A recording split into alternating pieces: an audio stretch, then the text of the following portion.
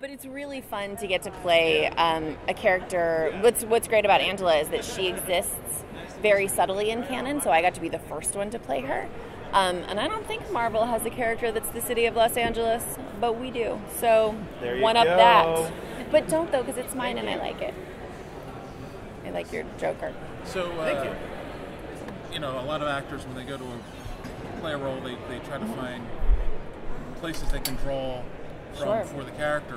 Where did you draw from to play the spirit of the city of Los Angeles? The really fun thing about a character like this is the best way to approach it is by not censoring yourself. And so getting to tap into that dark side, getting to tap into that sexy side, getting to tap into those things that are usually not appropriate for dinner table conversation was really fun and really freeing. It's not very often that you just get to go, oh, darker? Oh, sexier?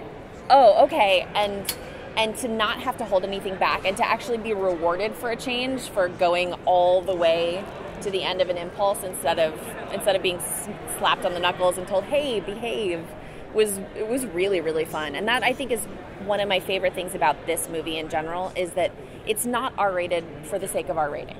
It was that we weren't told that we had to censor anything. We were able to honor this world and honor Constantine and honor these characters in this story and do it right. And that happens to mean, in this case, an R rating, because this world is dark and the spirits that he works with are dark and he does smoke, and those things honor the character and the world that the fans love. And I think that's what people are going to really love about it. It's obviously difficult to know what the voice of the city should be like.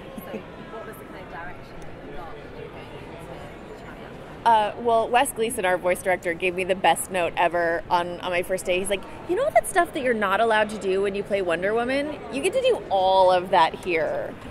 So for me, it became really dark and warm and husky and grounded and rooted. That place where when you just kind of feel earthy, when your voice starts to come from deep inside your body instead of resonating in your head. And I was like, this character is so old and she has so much going on that she wouldn't push up into her head. No, she's of her body and she is of this space, and getting to do that was really fun. Outside of Jessica Rabbit, you don't get to do it very often.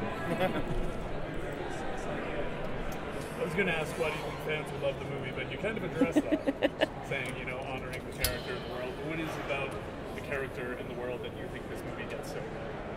I mean, I think what it gets right is there's a level of... One of the things I've always loved about Constantine is there's a level of need that borders on a desperation when he's not trying to fight it, for how much Constantine wants the world to be ordered and to be right and to be good.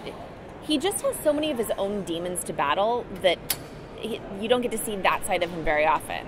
And he pushes so much to find that good through the darkness that he can see and that he alone can see so often.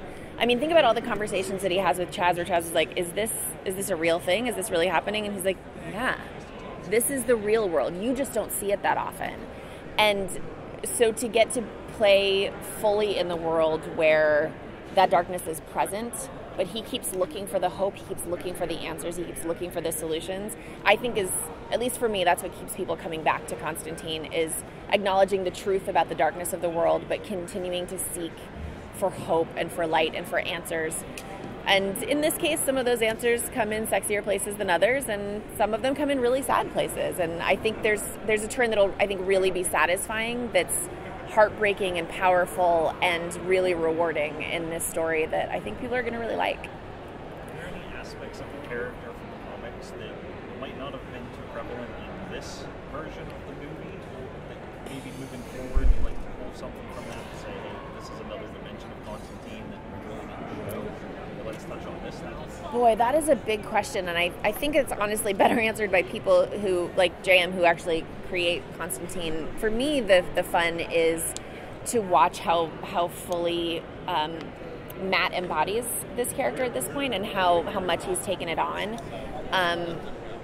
I really like that because he's become a little more popular in the more popular imagination, more people know about him. I really like the kind of like lighter, brighter sides that we've been able to see that we don't explore as much in this one. And I think there's something really fun in.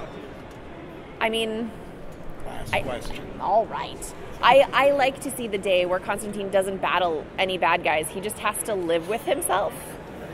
You know, I want to see the day where, you know, a lot of these heroes are just like, well, it's Tuesday and nobody's trying to blow up the city, so now what do I do? And we don't get to see that very often, and I think it'd be really fun to explore. I apparently like really boring comic books. No, stuff like that's usually more interesting, the character-driven stuff Yeah. instead of kind of the world again. You can see a different side of the character. Yeah. It's the Yeah, I X-Men think so. playing baseball. Exactly. Exactly. And I just want to ask, so obviously there's going to be a time lag between you recording your Right. and seeing it on screen. Yeah. Is there any particular scene in the movie that really wowed you when you saw it? All I will say is there is a party scene that on screen is, I'm just going to use the word disturbing to a degree that is really hard to convey on a page, and I now worry a little bit about our animators because I was like, oh, that's when you read that, that's what you made? Okay.